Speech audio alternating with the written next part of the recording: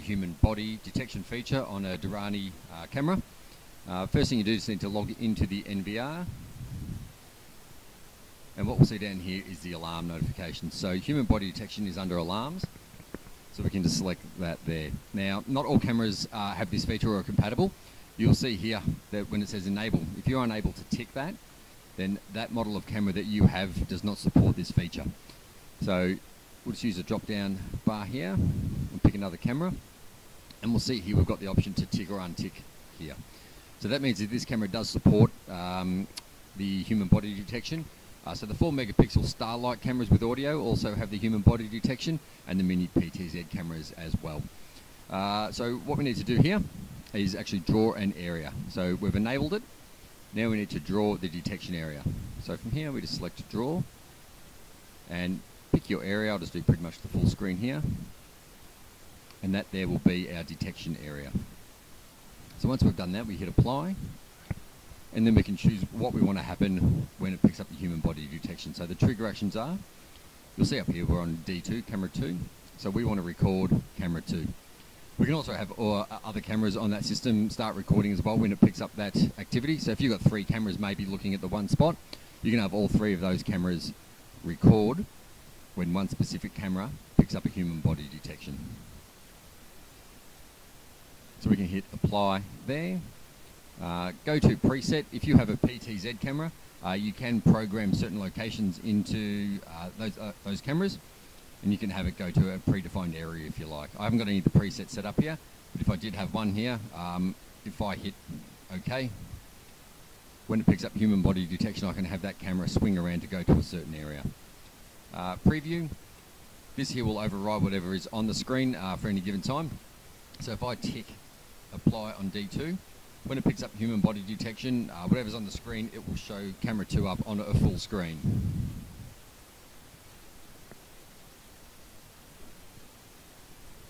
If your camera supports alarm outputs, you can choose one from this drop-down menu here to trigger sirens, strobes, or anything like that there.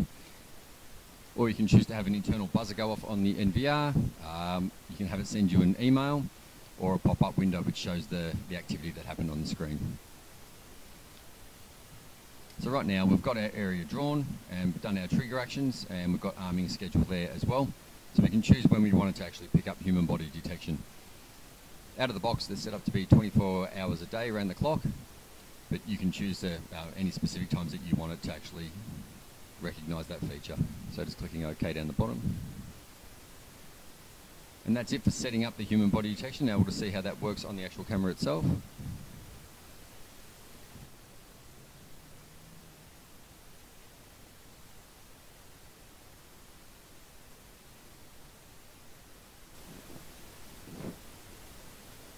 So you can see here it's picking up the human body as it moves around. The system will be able to track four people at a time on any given picture, depending obviously on what it's looking at. So you see here we have 2 people walking on the screen, picking up human body detection for both of those.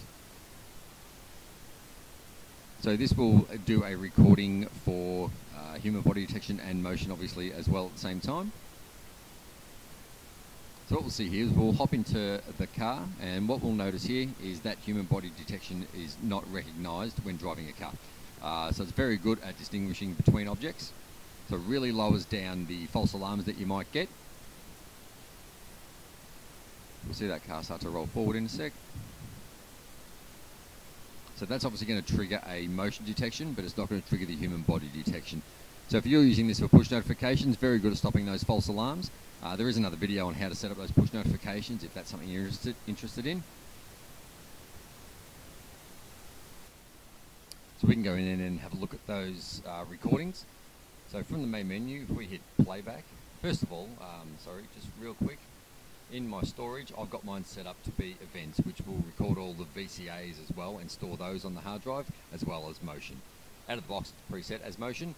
Putting it on an event will just enable the VCAs to be backed up as well. It takes a little bit more of the hard drive, but depending on what you're actually after and what you want to catch. So from the menu, just into playback. And what I can do is I can choose what I want to look at here. So I can retrieve the human body detection.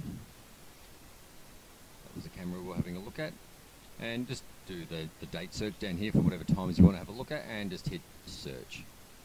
So from there we'll see a couple that have popped up. So we can actually just play that, and that will play back.